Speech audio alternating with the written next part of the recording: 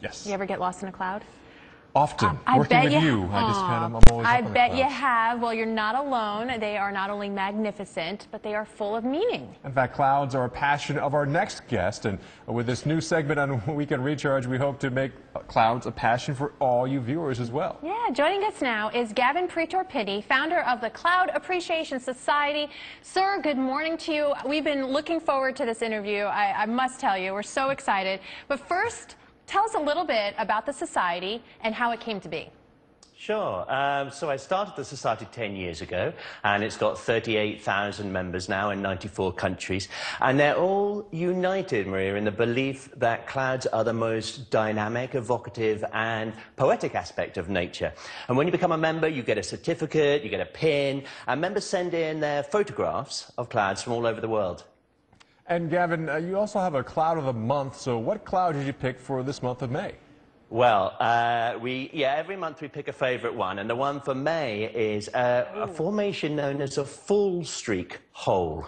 All right, these always get our viewers buzzing. Tell us how one forms.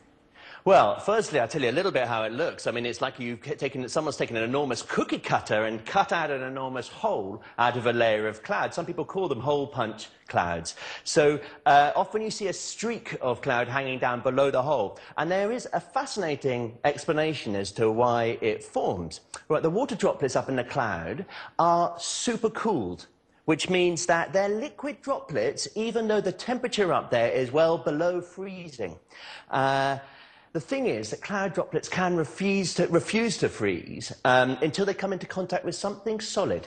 All right, and this can set off a chain reaction. And there's a really beautiful, neat demonstration that you can do in your own kitchen to show this chain reaction of freezing. You need to start with a bucket and a bunch of ice and some salt and some bottles of really pure water.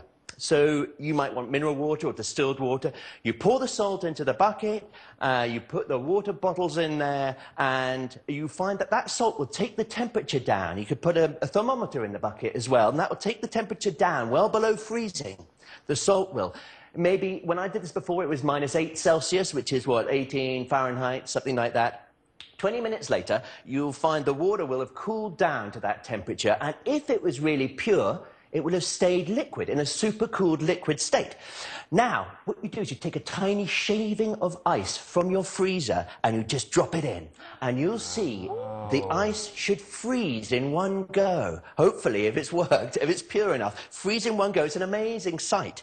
And you've created in your kitchen there, all right, the exact same chain reaction of freezing that gives rise to this Fallstreak hole cloud, all right? Up in the cloud, it starts freezing in one place, perhaps as some ice crystals fall from a cloud above, and this sets off a kind of chain reaction of spreading. And so next time you see a cloud like the May Cloud of the Month, the Fallstreak hole, you'll know how it forms. That is fantastic. Woo! Gavin, You knocked our socks off, yes. Gavin. That was so fun. Gavin Pretor-Pinney, founder of the Cloud Appreciation Society. Thanks so much for joining us this Sunday morning and showing us got a demo you can do at home. The wow of weather. We'll be right back. Now at Boston Market.